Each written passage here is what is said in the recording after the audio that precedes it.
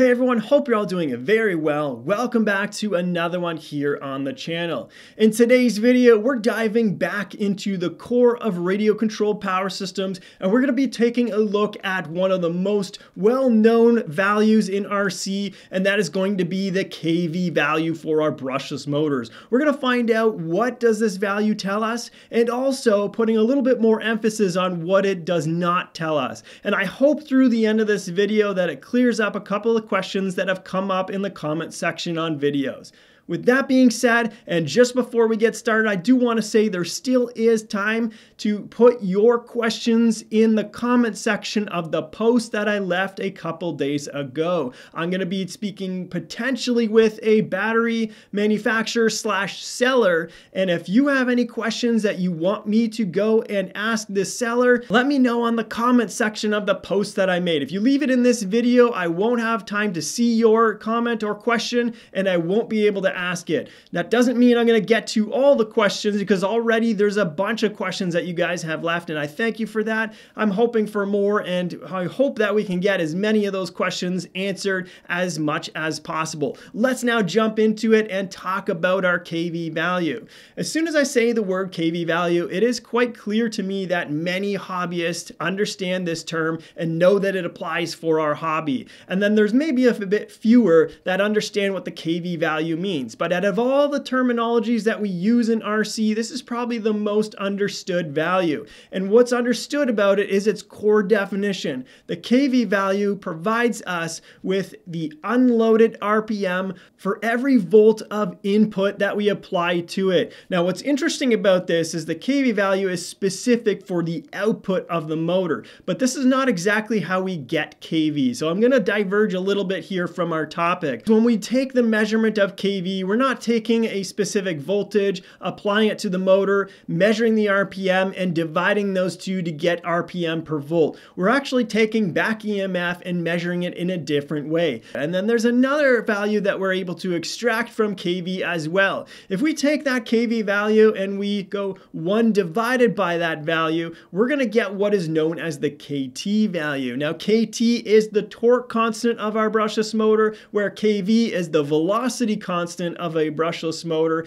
When we talk about KT, this is represented as the amount of torque that we can get out of the motor, but not the total torque that we can get out of the motor, only the torque per amp that we push in terms of current through the motor is going to be the result there. Now I have here a bunch of motors in front of me. I'm going to pull a couple of them, and that's going to be this in-runner and an out-runner. Now, between both of these brushless motors, we have an 800 kV on our out-runner, and we have a 2200 kV on our TP brushless motor. Now, most of you probably have heard of the TP brushless motor, as it's quite commonly used in radio controlled cars, and more specifically speed run cars. This motor absolutely rips, and it's quite fast. Now, a 2200 kV on it versus an 800, you might think that this motor is going to actually put out more torque, but that's not necessarily true until you start looking at the amount of current that we actually push through each one of these. And I'll get into exactly that, but keep that in mind, that it's not correct to be able to say that one produces more torque than the other without looking at all the characteristics and all of the variables, not just the kV value.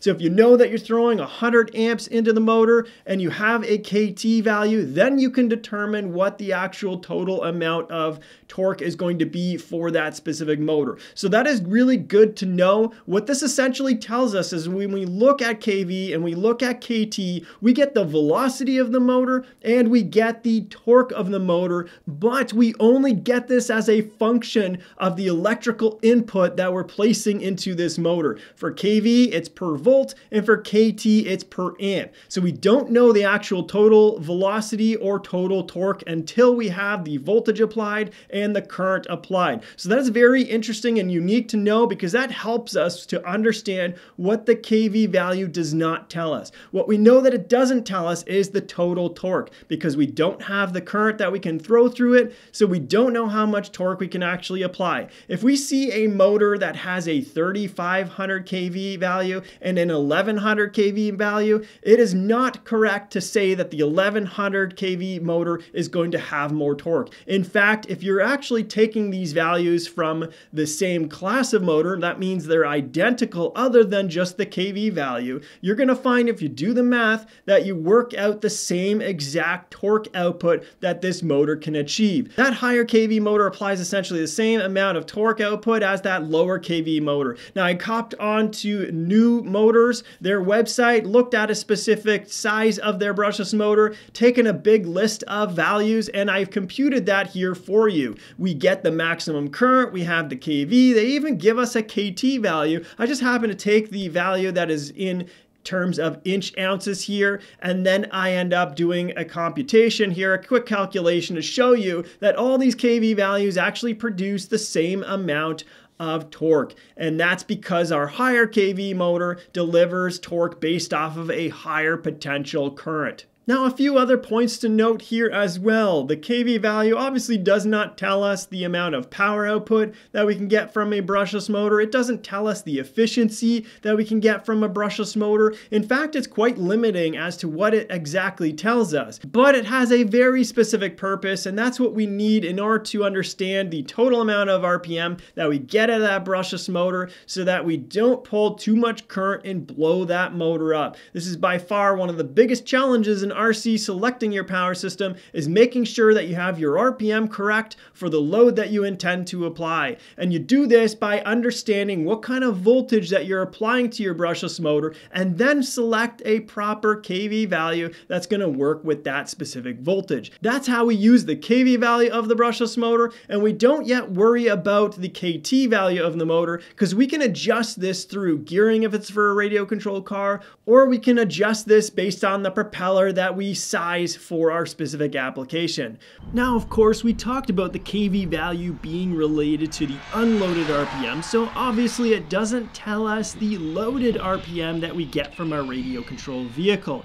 That's why we can jump onto the RC calc sheet that is found on the Patreon website here and use some of the parameters in order to help us determine what that loaded value is. This is a way that we can get around this so that we can still predict the top speed of radio controlled cars, for example. Well, guys, that pretty well does it for this video. I hope you enjoyed it, talking about kV values and building up our power systems using these types of values in order to make certain we're selecting the right components. As always, like the video if you do. Don't forget to hit that sub button so that I can see you guys in the next video.